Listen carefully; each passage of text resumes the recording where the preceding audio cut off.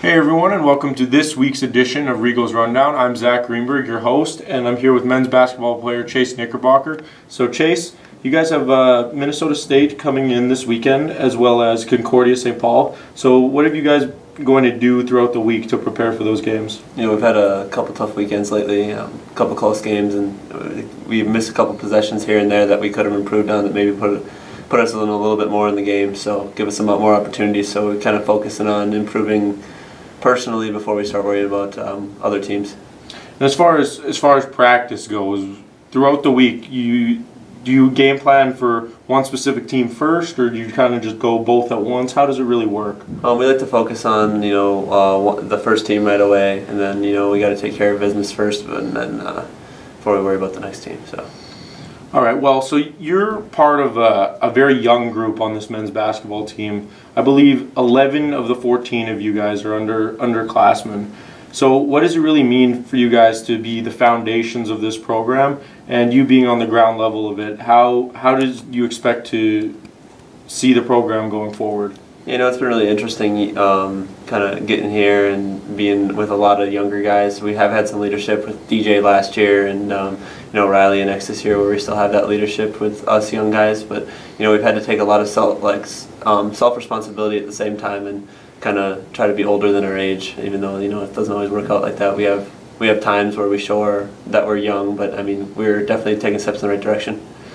And with anything, it just experience is what it'll probably take to get you guys to where you want to be, because we see that every game you guys are just getting better and better compared to last year, and you're in them all. And just what do you think it's going to take you guys to get over that hump and continue on your path to building this program and being the successful team that you guys want to be? We really started playing together very well, especially on the offensive end, but I think we still have some work to do on the defensive end. Trusting in each other, trusting when one guy gets beat that the next guy's going to step in and whether it's taking a charge or just being there for the gap. So I think that's kind of the next step. We need to keep shoring up on the defensive end, and then I think we'll have a lot more positive results than we're seeing.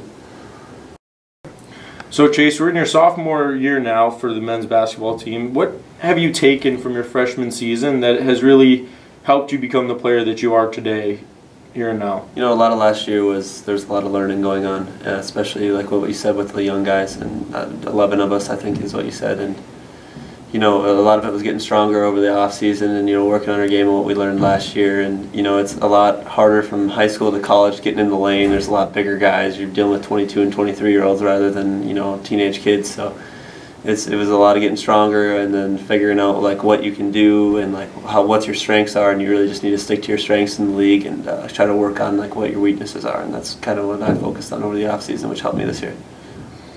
All right, well now it's time for the random question of the day, and today we have two random questions. It's a lucky day for us here at Regal's Rundown. So Chase, my first question for you is, who is your pick to win the Super Bowl? I'm kind of a bandwagon Patriots fan at this point, just because I like Tom Brady. So, really, if the Packers would have made it, it just would have been whoever the Packers are playing. But at this point, I guess I'll go with the Patriots. Hey, I guess I gotta respect that, but it would have been nice to see the Packers in there. And also, the second question comes from one of your teammates, and it's, what is your favorite vacation destination in the off season? We actually have some family in Florida, in the Space Coast in Port Canaveral down there. So we go down there quite a bit every other year, I'd say. So I really enjoy it down there, just kind of getting away from the Crookston weather. So. Well, there you have it, everyone. This has been Chase Knickerbocker from the UMC men's basketball team, and I'm Zach Greenberg. Thanks, everyone, for tuning in. You could catch the men's basketball team play against Minnesota State Mankato this Friday and Concordia St. Paul on Saturday. Thanks, everyone, for watching.